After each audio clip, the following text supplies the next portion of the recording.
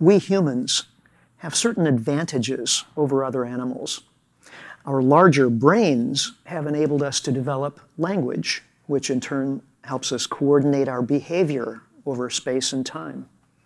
Also, our opposable thumbs allow us to make and use tools. Many other animals communicate through sounds or gestures, and a few make tools. But humans are far and away the champions at both communication and tool making. Some of our tools, like weapons for hunting and clothing for staying warm in cold climates, enabled us to expand our range into new habitats as we left Africa over 100,000 years ago. Control of fire enabled us not only to cook food, but also to alter ecosystems so they could produce more of the food we liked. Wherever we went, we tended to take over habitat from other creatures. We also hunted some large game animals like mastodons to extinction. Our adoption of agriculture, starting about 10,000 years ago, entailed harder work, but also produced food surpluses that allowed groups of us to build permanent communities. Storable food surpluses also led to full-time division of labor, which in turn led to writing, money, and the development of even more new tools. Meanwhile, more people could be supported per unit of land area. Eventually, we developed cities, and thus civilization. Cities became centers of knowledge sharing, administration, and resource consumption.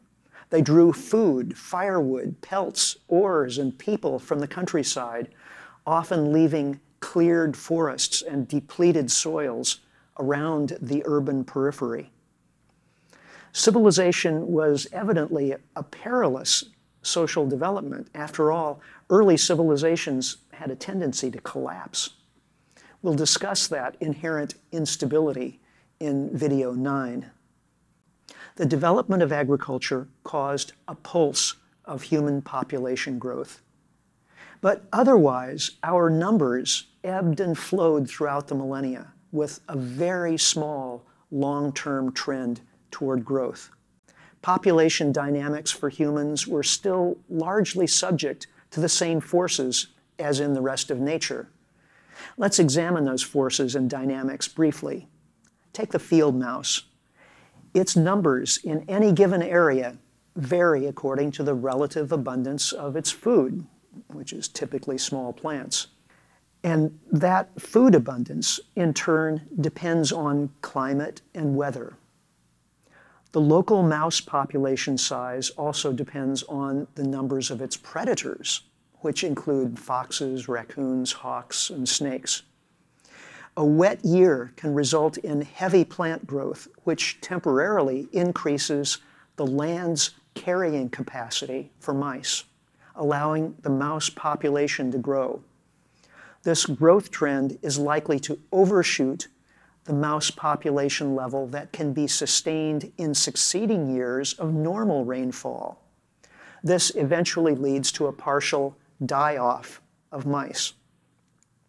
Meanwhile, during the period that the population of mice is larger, the population of predators, say foxes, increases to take advantage of this expanded food source. But as mice start to disappear, the increased population of predators can no longer be supported. Over time, the populations of mice and foxes can be described in terms of overshoot and die-off cycles, again tied to external factors like longer-term patterns of rainfall and temperature. Using tools, language, and agriculture, humans gradually found ways to overcome some of these natural checks and balances. With our weapons, we could kill off our predators, like lions and tigers. Now the only direct challengers we had to worry about were other humans.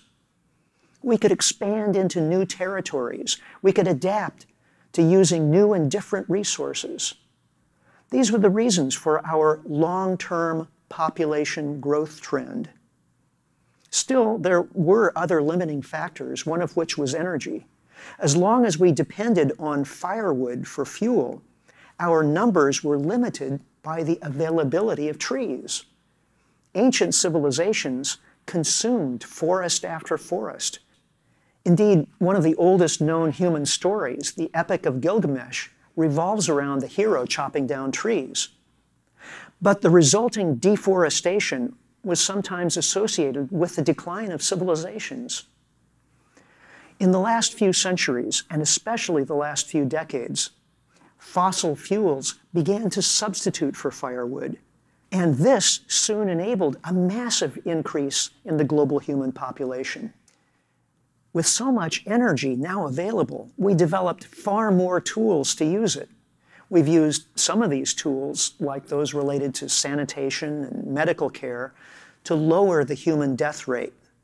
At the same time, we've developed artificial fertilizers, tractors, and other tools to increase food production.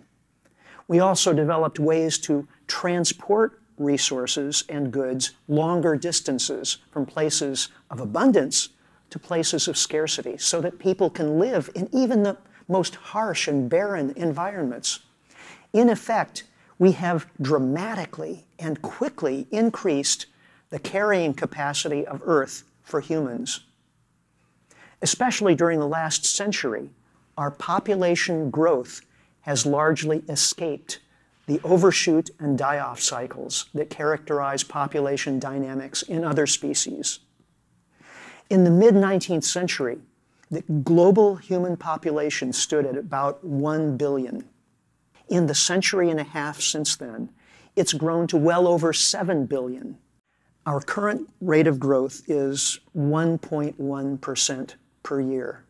That may not sound like much, but any constant rate of increase is unsustainable over the long run.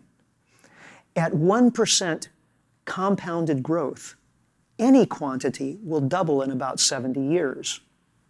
If our numbers were to continue growing at just 1% per year, our population would increase to over 115 trillion during the next 1,000 years. Of course, that's physically impossible on planet Earth. So one way or another, our population growth will end at some point. Currently, on a net basis, births minus deaths, we're adding about 80 million new people to the planet each year. Think of that as the populations of New York City, Los Angeles, Tokyo, and Mexico City added together. Each year, we must find ways to feed, house, and otherwise care for that many more of us. It's the highest annual number of increase in human history. That's because even though the percentage rate of growth is slowing, it's now a percentage of a very large number. The United Nations predicts that world population will reach more than 11 billion by 2100, and most of the growth will be in the less industrialized countries.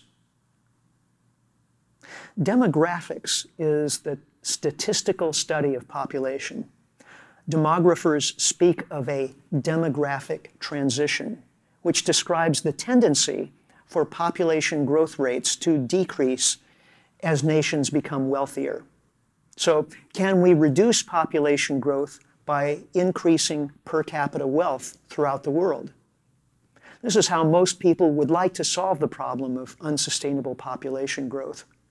However, growth in per capita consumption is also unsustainable over the long haul. During the past few decades, we've accelerated the rate at which we consume commodities and products of all kinds, everything from water, steel, plastic, and copper to smartphones and cars. Indeed, increasing consumption is, in effect, how we've come to measure progress. But our planet's non-renewable resources like minerals, metals, and fossil fuels are finite. There's only a certain amount, and once these are gone, they're gone forever. We also use renewable resources like forests and fish, but in many cases they're being harvested faster than they can replenish themselves. Ecological footprint analysis measures the human impact on Earth's ecosystems. Our ecological footprint is calculated in terms of the amount of land and sea that would be needed to sustainably yield the energy and materials we humans consume. According to the Global Footprint Network, at our current numbers and current rate of consumption, we humans would need 1.5 Earths worth of resources to sustainably supply our current appetites. At the US standard of living, we would need the equivalent of 4 Earths to sustain all of us. Of course, we don't have 4 or even 1.5 planets at our disposal, yet we're still using more than 1 Earth by drawing down resources faster than they can regenerate, in effect, reducing the carrying capacity that would otherwise be available to future generations.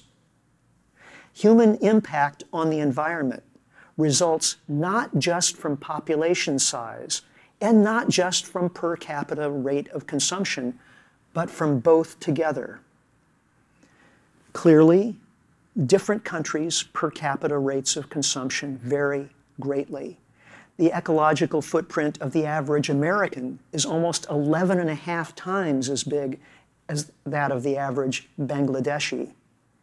And within a nation like the United States, there's also a great deal of economic inequality and thus vastly different levels of consumption. Later in this series, we will examine some of the historical, political, economic, and military reasons behind this inequality. But first, we're going to dig deeper into the subject of resource depletion to see whether this is an issue that concerns us now or whether it's merely a theoretical problem for future generations to worry about.